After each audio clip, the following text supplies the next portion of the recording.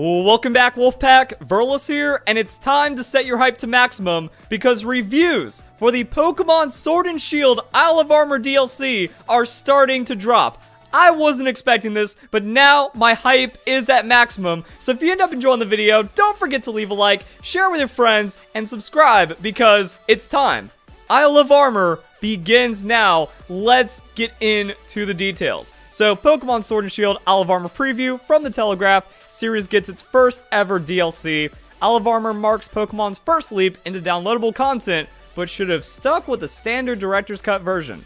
Well, that's a bit of a bummer after the hype start of this video, but if we just get rid of all the opinionated clickbait crap that's just been plaguing journalism and making it worthless, there should be some good information here for the real Pokemon fans. So when I first reviewed Pokemon Sword and Shield, I'll admit to feeling, well, less than blown away. Okay, the Telegraph is like double hot garbage because they don't have any of the new information that's being reported on by the other reviews, and also feels like they're kind of obfuscating how they got access to the gameplay by making it sound more hands-on than it really is. So this coming from IGN, we saw 30 minutes of Pokemon Sword and Shield Isle of Armor DLC. We got an extended new demo of the first expansion pass content, and they've been treated to more than 30 minutes of uninterrupted gameplay from the beginning of the Isle of Armor from Pokemon Sword, and it's being done through Pokemon Company representatives, and that's amazing. I love it, because it sounds like that no reviewer or no one is going to have early access to the Isle of Armor DLC. That because of data mine, because of the leaks, because of the piracy, it looks like the Pokemon Company is giving very curated access to the information. Now, we kind of saw this Pokemon Let's Go and the very early stuff from Game Informer when it came to Pokemon Sword and Shield, and reviews did end up coming out, but I'm guessing there's like no physical access or no early access to the codes for DLC, which means everyone should be on the same page, and then it's fair. Also, games reviewers don't seem to matter as much anymore, so I'm liking this, and I'm hoping it's going to stay that way. I kind of touched upon this in my last video. I was like, I wonder what's going on with the actual content itself. Now I get to find out with a surprise early review of the game. There are two specific things I want to point out from my hands-off demo. First, I noticed that the Pokemon in the first trainer battle were around level 60, the same as the highest Pokemon in the trainer's party. Okay, Nintendo's Demetrius Boggs told me that new Pokemon Expansion Pass areas, trainers, and wild Pokemon scale to your own Pokemon's levels. Now, I'm wondering if it's 1-for-1 or if it's based off of the badges, because as we saw in the wild area, Pokemon scaled based on where you were in the game, and then capping out at level 60 wild Pokemon with like max level 70s and like the highest level max raid battles and stuff. So I'm wondering if it's going to be like that, to where if you've beaten the game, all the Pokemon will be level 60, or is it going to be like the Battle Tower, and it's an even match, and you have to out-strategize your opponent, or have better IVs, EVs, which means if you're in the post-game content, it's going to be easier for you, but that's what you've earned, and if you're just kind of like playing the game super casually, it might be very difficult, or might cause you to learn how the higher end works on it, to where you have to have exclusive moves and just overall stronger Pokemon to have the advantage needed to win out in these completely evenly matched battles. Also, I'm guessing if the opponent has like an unevolved level 60 Pokemon or level 80 or level 100, then it's still going to work out for you, but that's massive. That's what people want. Game Freak's listening. Game Freak's doing everything that people have wanted. Open world Pokemon game. A main series game on console. No more third version cash grabs that just don't add enough content into the games. Alternative multiplayer, a better ranked online, actual DLC. Like, what is happening now is something I never thought would happen in Pokemon because of what happened in the 3DS. And even Pokemon Let's Go didn't get a major DLC update or anything added into the game. We also have live occurring events, more obtainable Pokemon than any other game now that the Isle of Armor DLC is dropping. Like, Game Freak is doing everything right, and fans, like, none of their complaints are valid at this point. And then this is the insanity that people want, but it also means that since they scale with your level, and as we saw from some of the other reviews and the other information coming out, it's that once you make it to the wild area, you can have access to the Isle of Armor. So you can play it at any state of the game, and your overall experience is going to reflect that. So I think that's really cool. Not only that, but these areas can be accessed as soon as you... Okay, cool, they're covering it. Good job, IGN. As soon as you reach the wild area, just a few hours into those games, so whether you've just started or you've already completed the post-game and have a full party of level 100 Pokemon, both parts of the expansion pass, the Isle of Armor and the Crown Tundra, will match your Pokemon's level. Also, they made a separate article about the level scaling, and they have this right here. as of now, we're unsure whether the DLC areas will continue to scale with your level, or if the areas become locked to the level your Pokemon were when you first visit. But we will have an update as soon as we hear back from the Pokemon Company. Regardless, this is great news, and I don't really see anything of an update right there. But I mean, I think there is some different things that can happen. Maybe there is a cap, like maybe level 75, level 80, even if you have level 100s. It also seems to be the Pokemon that you bring to the wild area. But it have to scale. Don't you just like swap out low level for your high levels in the box, and then things get kind of weird?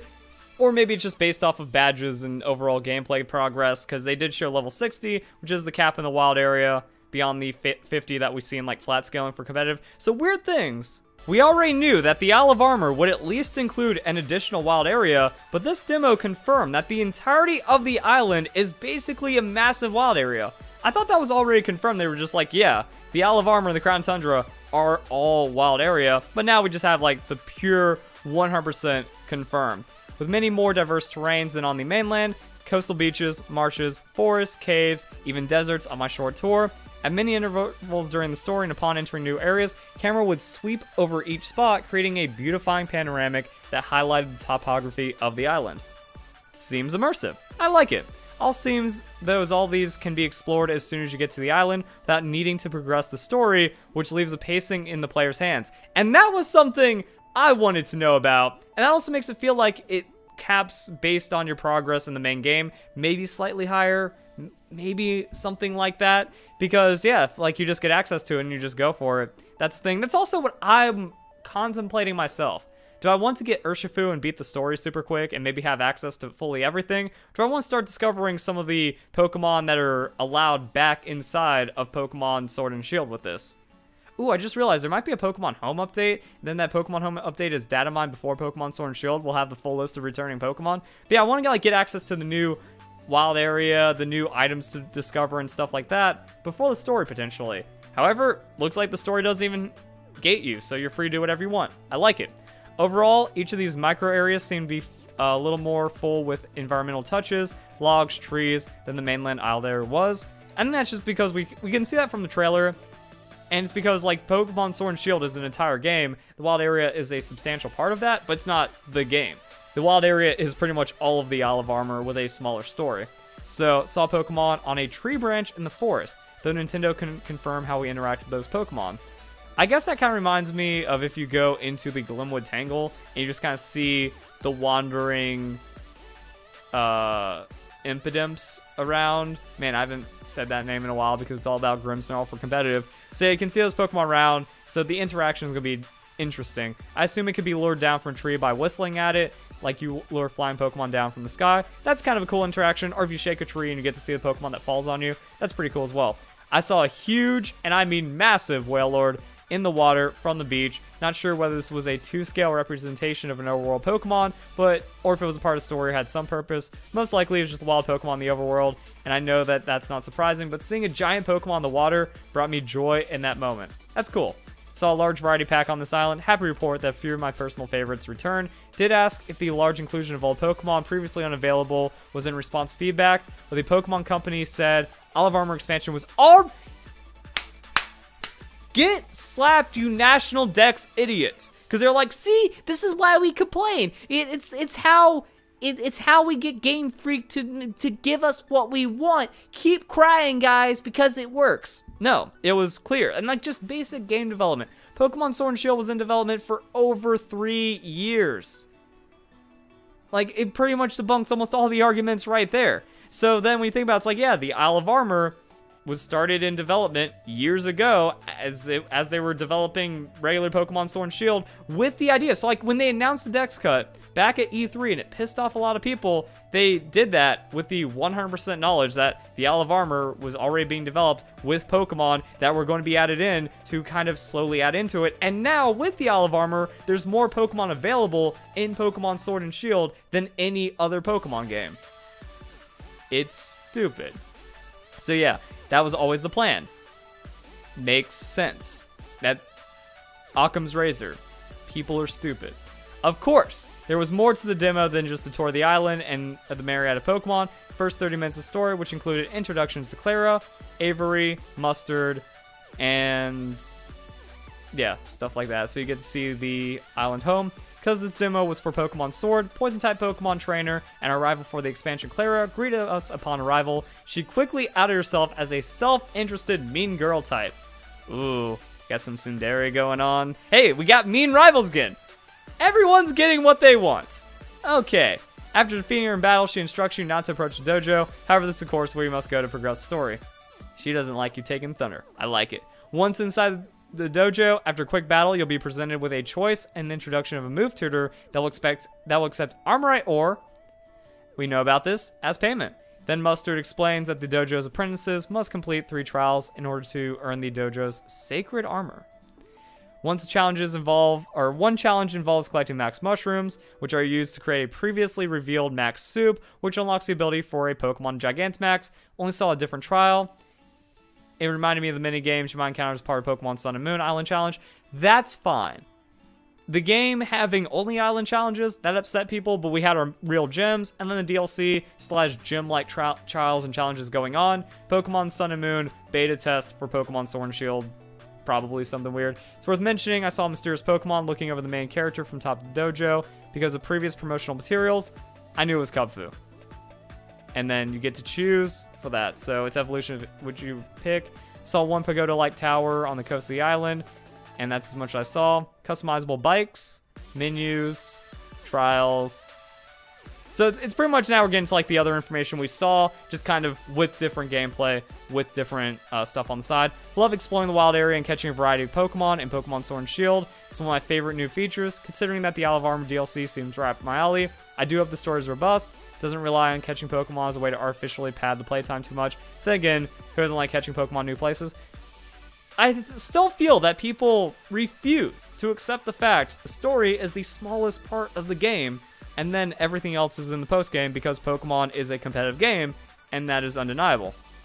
So we got that going on. Then we have Poke Experto just kind of like capping off some of the information. So Alolan Diglett are available, and there's a mini quest where you have to find 150 Diglett around the island. We don't know the rewards. We don't know that thing.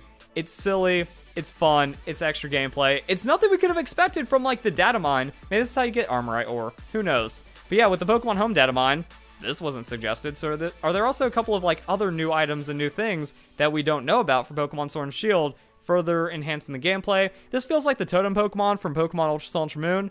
Not 100% necessary, but it's an extra feature. That's what people wanted.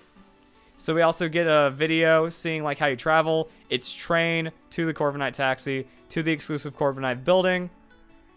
Screenshot right there.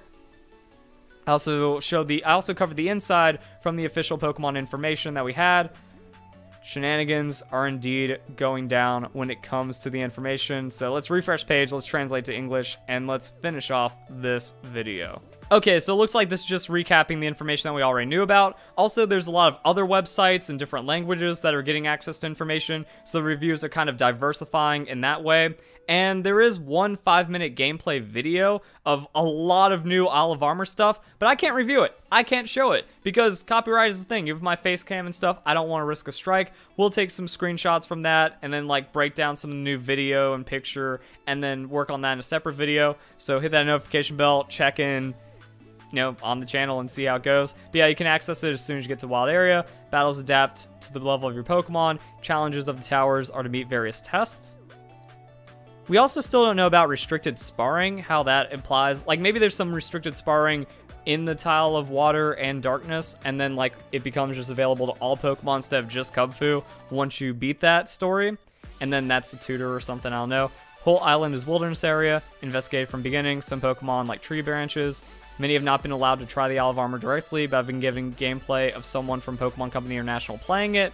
And that also just kind of brings us to the webmaster, Poke Experto, kind of saying that the era of reviews is over. The fact that reviews are already done by the video game media on the basis of gameplay, they haven't even played them, makes it quite evident the era of reviews is over.